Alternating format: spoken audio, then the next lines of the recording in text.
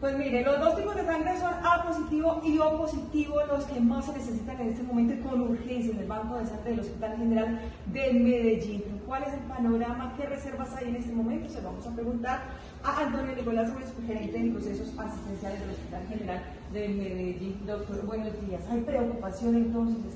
Diríamos que prácticamente en ceros.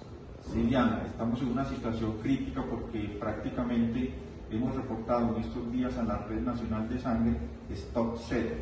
¿Qué significa stock cero? Significa que el hospital solamente dispone de sangre para aquellas personas que consultan al Hospital General, es decir, no tenemos sangre disponible en caso de una emergencia para otras instituciones de salud.